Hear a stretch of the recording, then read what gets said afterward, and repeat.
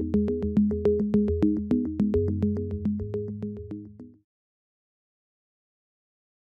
everyone, this is Mingyao from Ozin Engineering, and in this video I'll be demonstrating how to set up a CFD analysis in CFX using the Immersed boundary method. We're going to start with the SOLIDWORKS assembly here, and we'll use it to extract the flow region.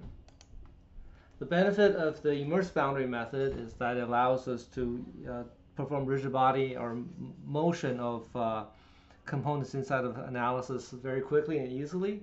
But the trade-off is that it's not as accurate. We don't get as much boundary resolution or flow profile as we like with a model that's well-defined. So let's give this a try.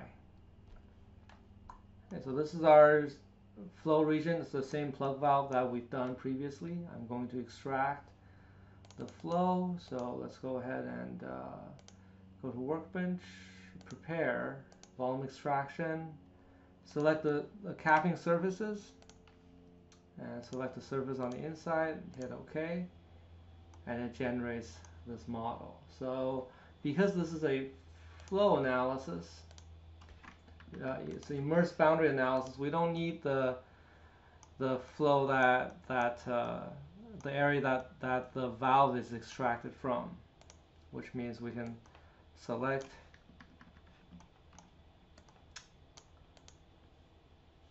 a set of faces.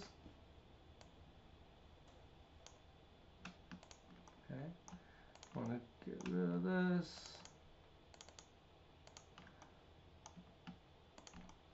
Okay, we want to remove the hole there, so I'm going to do a fill. Okay. Go ahead and delete these unnecessary edges to make the meshing a little bit easier. And then I'm going to turn on the plug. Okay, so those are overlapping sections. The rest we don't need, so I'm going to suppress for physics. We can do this full model, or we can do a symmetry, half symmetry model, which is easier to work with. So let's go ahead and do a split body of all of these by this. So we'll get rid of that, and that's the model we're going to use for our analysis. It's a half symmetric model. So let's go back to Workbench and attach a CFX method to this.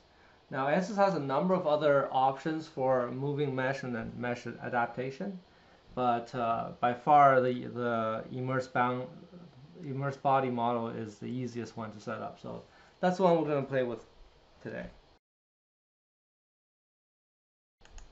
Okay, if we generate a mesh, we can see the overlapping mesh like so. We want the area where the immersed body is overlapping the fluid region to be more refined. So we can put in a sizing for a body sizing. And we want to do a sphere of influence. And we're going to set this at the global coordinate system, which is roughly where we want it to be. We want the sphere to be maybe 20 millimeters, maybe more. Okay, maybe a little bit too big. Let's do 35. And inside of this, we want a fairly small mesh, so maybe a 5 millimeter mesh.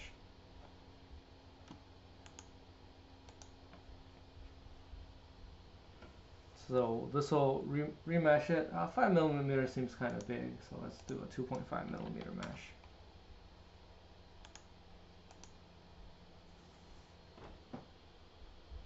And obviously the smaller the mesh you make the refined region, the more accurate this method will be. So let's do a 1.5.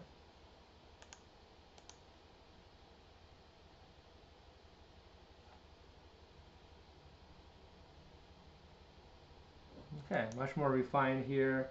We have 62,000 nodes. That's equivalent to how many computational volumes we have, so that looks fine. Go ahead and update this this mesh, and let's go ahead and open up CFX Pre for setting up the simulation.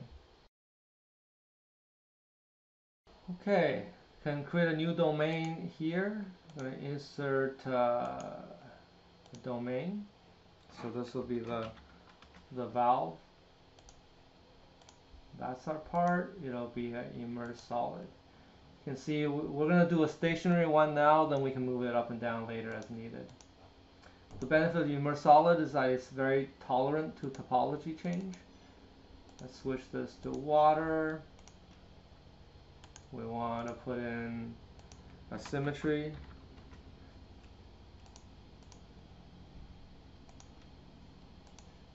Oh,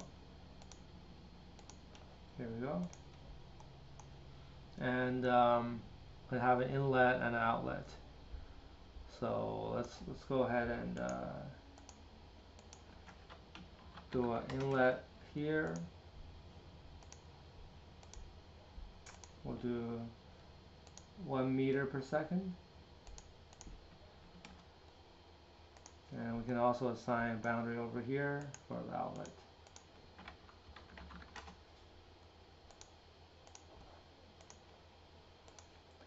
You just specify average relative static pressure of 0. Now looking at this mesh, I probably should have made it a little bit more refined, at least in the boundaries. So I'm going to go back here and put in a inflation layer. And I'll just double click here, hold down Control. It's got most of it except that part. And usually I like to do 10-10 here, so we can get some smaller elements right along the boundary.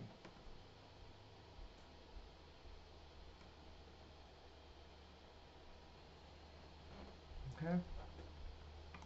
You can see we have fairly small boundary layers where we have small mesh, and for larger areas we have much larger boundary layers. Let's do an update here to send the new mesh over. Let's bring that new mesh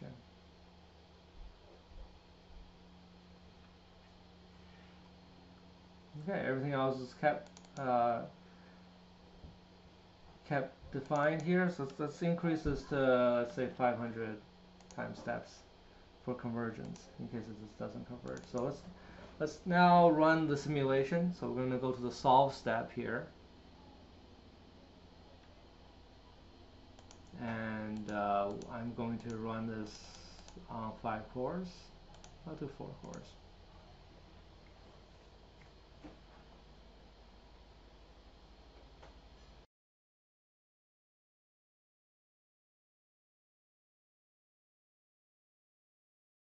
Okay, so we reached convergence criteria here.